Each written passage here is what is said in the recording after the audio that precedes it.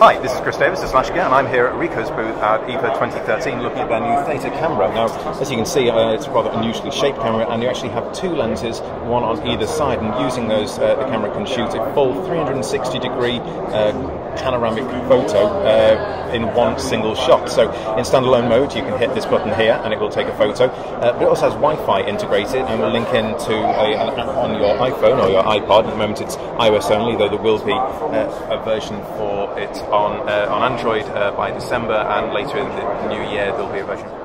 So you can either use it in standalone mode, hitting this button here to take a photo and saving it to the 4 GB of internal storage, or with a Wi-Fi connection to the app you can take a picture using this on-screen button. So I hold up the camera, press the button,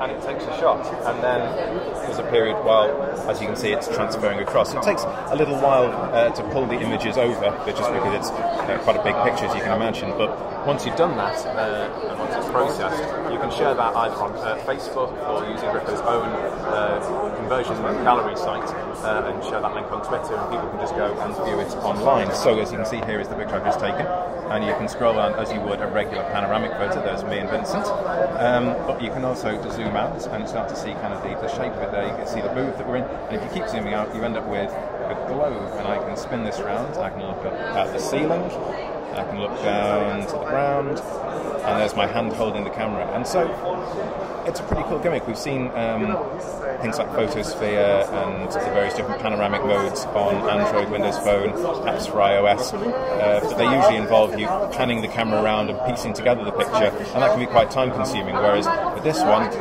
it gets you the photo all in one go. And obviously on the downside is then I can't actually share that to anything other than Facebook for viewing online, but it's still a pretty impressive system. And yes, so to see all the images that I've saved on here.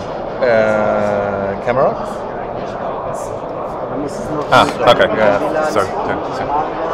And you can also, of course, view the images on the iOS device itself. So you tap in and you can load it up. There's the one we were just looking at, and you go back through all of the various ones. See, these are the ones that are on the camera itself. You can flick through, see which have been transferred and which are still on the internal storage, and delete them from there. So that's the Ricoh Theta 360-degree camera. It'll be out on the market very soon, and it's quite a cool little toy. Thanks very much for watching.